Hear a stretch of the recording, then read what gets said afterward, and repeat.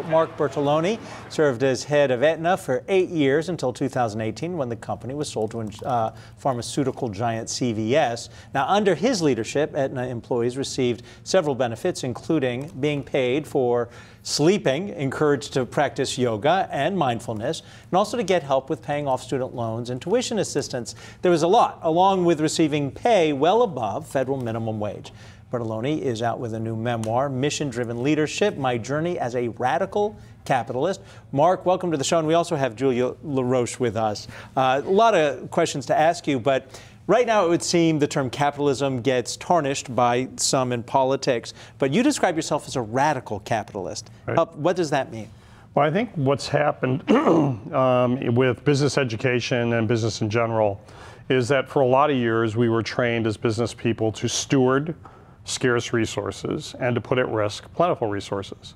And for a long time, the scarce resources were capital and the plentiful resources were people, because we had assembly lines and piecework and all these other sorts of things. That is completely flipped now. And so we now have plentiful financial resources. You can just see it in the markets with the rates the way they are, the flat yield curve, low inflation, yet we have a very big scarcity in people. And as you look at elementary and grade school education, the kids coming through school aren't getting the skills they need to compete in a future economy. So we should be willing to make those investments in people, much like we make the investments in machines. However, we treat machines from a tax and accounting standpoint better than we treat people. So an investment in a person gets expensed immediately, where an investment in a machine can be depreciated over time when you get the benefits.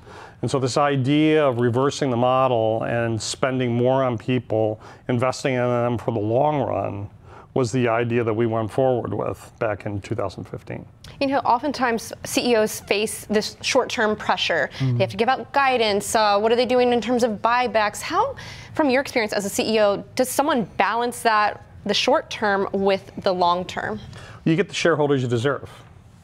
So unless you have a compelling story and you manage that share base by saying, here's what I'm going to do with our resources, and we had our largest shareholder when I took over as CEO wanting the dividend doubled and share buybacks increased. I said, well, actually, we've cut the share buybacks in half and we're not touching the dividend. And this person said to me, well, what if your largest shareholder demands that you do that? I said, then my largest shareholder should get out of my stock. And they did at $39. So I think you can manage the shareholder base. You can talk to people about what the strategy is. And when we announced raising minimum wage from $12 to $16 an hour, eliminating out-of-pocket costs for our employees in January of 2015, I was at the JP Morgan conference in San Francisco, and we had 200 million out of our 350 million shares there, and not one of them asked me a question about why they got it. So Aetna, of course, agreed to sell to CVS last year. Are you confident that CVS is going to keep some of these same values? And more broadly, do you think, how many other CEOs do you think are coming around to this way of thinking? Well, I think you saw yesterday comments by Jamie Dimon, about, this income inequality that we have in our nation, the people being left behind, is a huge problem. That is not only has emerged, but will emerge as a bigger and bigger problem going forward. And unless we find different ways to use our resources as businesses, instead of waiting for government to fix it. With Dave Cody and the group at Citizens for a Responsible Budget, I helped start Fix the Debt back in 2012. And that was a waste of time, waiting for the government to do it so we can do it. So I would argue business should step forward. Right now, interestingly enough, in the polling, business has more credibility than almost any other institution in the country. Can I ask you along those lines? Because the headline yesterday was that CEOs, the top CEO pay was $1 million a month. I mean, Mr. Iger at Disney got $66 million in stock and benefits. I don't think Wall Street's hearing what you're hearing, or at least business is hearing what you're saying. What am I missing here? Because it seems the inequality, Jamie Dimon, he might talk about it, but I don't see action being taken to change it. Well, I think it's what you do with the resources of your organization to make it happen. So we have engaged our employees. We have engaged our communities as a business. I think Jamie's doing the same thing. His investment in Detroit is investment in communities. So through the company, we can do a lot of things, and personally, we can do a lot of things. So the vast majority of the proceeds that I got out of the CVS deal went into a foundation called Anahata.org. And Anahata is focused on environment, education, and community sustainability. Because I just don't think that our governments are suited to manage the kind of ecosystems we've created, both in social media and economically. And they try to get bigger to manage it. And the only way to solve it, well, there are two ways. We can create a new world order, or we can go back to community and manage at the community level. And I think you have to get back to community, and you have to make investments in the community. We have to ask you about healthcare. You had two life-changing moments that really changed the way you think about healthcare. Now that you're no longer CEO of Aetna, when you look out, what do you think needs to change? And given your own experience, what would you like to see changed? 60% of one's life expectancy is determined by where they live. 10% is based on the clinical services they get, and 30% is based on their genetic code. So your zip code matters more than your genetic code. And yet our investment in social determinants is smaller than any other OECD nation. So when you add up all the OECD nations around the world, we are now 12th when you combine social and health spending. We are the only nation that spends more than 40% on healthcare. We spend 62.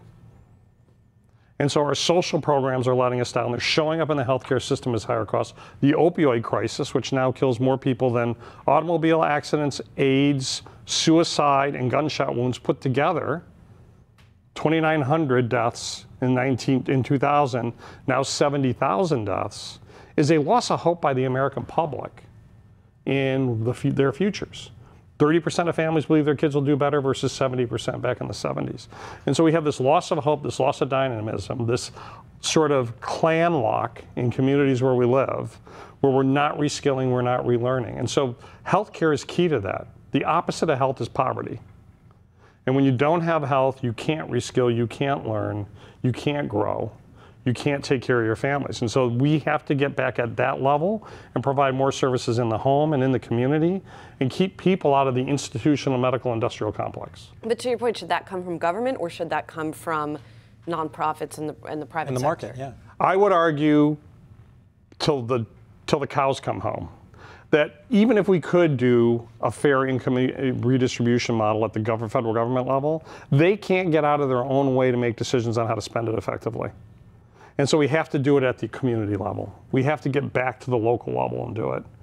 And I think that's going to be the most powerful process we're going to have going forward. You're going to join forces. The Democrats are making big news about Medicare for all and health care. Yeah. Republicans probably going towards 2020 will have some kind of plan. Are you going to side with either of them? Let me put it this way. When people say, let's talk about single payer or Medicare for all, I say, okay, tell me what that is. And nobody can tell me what it is because it's just a populist phrase. And then when I say, okay, show me a country that has it, they say UK or Canada. Those aren't single payer. Those are socialized medicine. The providers and the financing is paid for by the government. We have one of those in the United States. It's called the Veterans System, the VA. And how is that working? Yeah. And so I would argue we can't just fix the financing when the investment is bad. Where we're spending it, how we're spending it. It's a warranty system today. Mm-hmm. You get a warranty card when you join a health plan. If you get broken, present yourself to the nearest dealer and we'll fix you at some cost. It's not free. And so we have to change that model to what are we doing in the community? This is why we did the CVS deal. We got to do something in the community where we can get people into the stores or have the stores reach out to the community as a way of finding better ways to take care of people, keeping them away from the system. You just mentioned the CVS deal, and we know CVSs are within many, many Americans who are super close to that.